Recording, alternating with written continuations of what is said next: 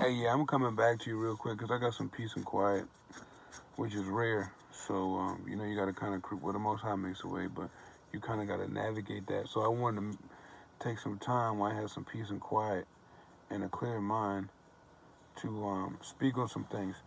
And one thing for me about, and I keep on emphasizing this because I am, but that whole family aspect is true, bro. Like when I listen to people's stories, when I hear what they're talking about and their involvement with their family, I want to say 2% of us um, have those out there whose family are really for them, or the facade, you know what I mean, that they're holding up.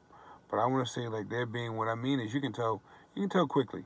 You know what I mean? Either your family is going to be affected by this or they're not. It's simple. Are they going through the symptoms? It's like Pepto-Bismol.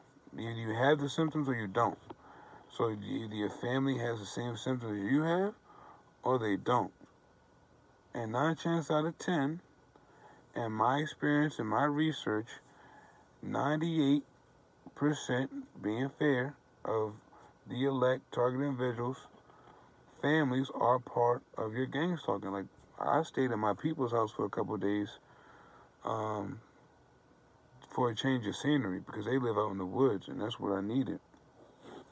Long story short, they stomping over your head deliberately. Like my brother, he's for himself, 22 years old. My other brother, he's moved out. So, they stomp, mom, grandmother, dad stomping, slamming doors, cabinets. The usual noise campaign, making a whole bunch of noise. Always got to be in your face. Useless, pointless conversations. Trying to start, but this is no offense, but like, because we know the women of the Most High Yah govern themselves in a different manner. So I'm speaking to the women who don't govern themselves in the ordinance of the Most High, in which is a majority of women. But you gotta understand, like, these dudes act like women, because women are dramaful, right? So we know women are drama, right? We know that, by nature, unless you are of the elect, because we know we move differently. I'm only speaking on those psyop women out here, which are about 99%. So back to what I'm saying. We know women are dramaful. They like chaos. And so, when it comes a line between that and when you're a family.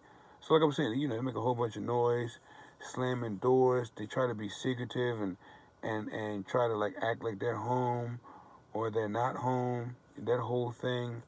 And, they know I don't eat pork.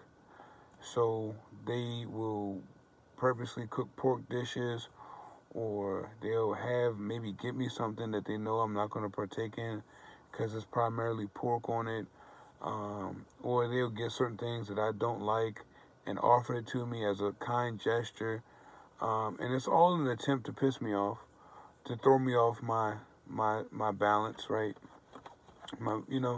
And then when you confront them about it, amnesia kicks in. You would think that everybody in my family had dementia or Alzheimer's, because anytime you go to confront them about something that they knowingly are participating in, that if they would sit their dumbasses down for about a minute, I could then show to them, based on the people I follow and don't, how their family are doing the same thing, how repetitive it is, right? But they don't, like my good brother said, they don't, and it's for good reasons. Everything that they can tell me at the end of the day is offering help. They want me to offer help in the form of mental health. That's the only help they think that is suitable for me, and that's really only a point to take away my protection. When Most High is my protection, but physical protection, right? And to limit my jobs, which they limit that anyway, and to get me on medication legally. Like, they can make it so that you have court-ordered medication. Like, you cannot operate by yourself out here, right? Function as a citizen. We know that we're the only citizens out here. There's only a couple of us out here without medication, and that medication allows them to then do more voice to skull, create more paranoia, control you even more, basically take you over. That's the whole point. So your family's involvement, whether they get to keep their money, they get investments, or they're receiving money, it's all about money to them. They're not just doing it for the fuck of it. Nobody's doing this shit for no reason. All right? They do this for money. Another thing, when people keep on... These are demons, bro. You understand? This shit is demonic. These people have sold out. Look, bro. When you understand, I keep on people talking about play the game. There's no game to play. There's no game. You cannot cooperate. We don't negotiate with terrorists. Have you ever heard that shit before? Super bad. We don't negotiate with terrorists. Terrorism. You don't negotiate with the enemy.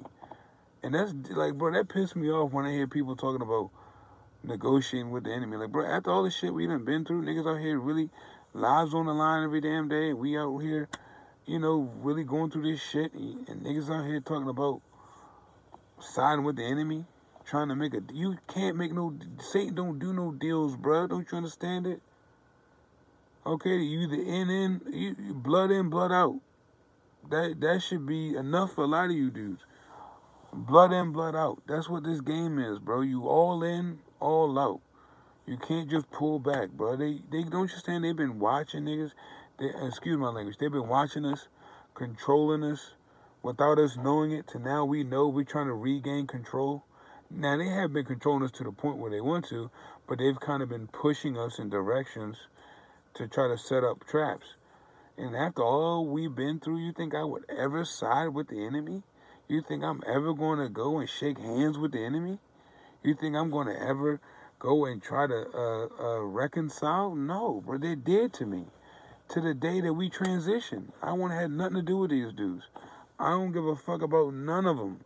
I'm not going back. I'm not trading spaces. I want to be your homie. I want to be your friend. I want to be your boyfriend. I want to be your husband. You feel me? Oh, you're dead to me. This world is dead to me. All right? There's no deals to be had. It's not make a deal. Deal, no deal. There's going to be no deal every time. So everybody who hearing this, if you're Fed, if you're the ops, there's no deals to be had. Ain't no plea deals.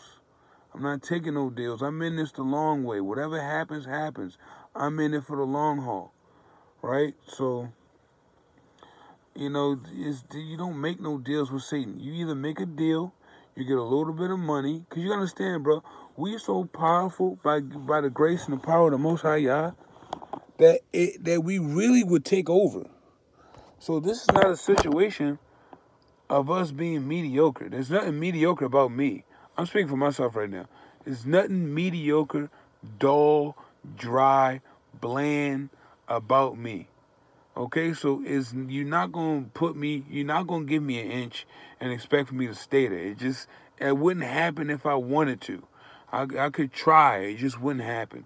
I'm gonna go off. It's just how I am. So they're not gonna give us an inch because they know we're going to run with it. You can't fool them, especially when they manipulate your thoughts and your mind, bro. Like, we got to understand the game at hand. The game at hand is they already know what we're going to do. That's why they're trying to stop us. They already know it takes one of us. Like, bro, let's be real. We take on states at a time, bro. Do you understand that? No matter what state you live in, you're taking on everybody in that state every day, all day, bro. So you think... Like, come on, bro. Let's be real. We got to pat ourselves on the shoulder a little bit, bro. We got to big ourselves up. We take on states, hundreds of thousands, if not millions of people in a year, 3, 4, 5 year span. So just imagine what we do around 10, 15 people in the workplace. Me, I turn up. They know they can't control me. I treat the boss like the janitor and the janitor like the boss. Everybody get the same respect. You get less if you give me less. That's just how it works. You cannot hold a position over my head. I'll be gone as quick as I left. That's just how this goes. Why? Because I know my worth. I know my value. So I don't go to interviews. I don't talk to people begging, please, please, sir, chucking, jiving. I never will, never have. That's just not in me. It don't even feel right. So what I'm saying is keep the faith. You know what I mean? We work together better. You know what I mean? We work better together than we do separate. All the primary positions out here that's making money, we possess. It's just going to take time for us to get together, network, do what we got to do to build an empire. That's really what it comes down to, building an empire. We can't expect the enemy to help us out. That's foolish. Shalom, bro. We out here.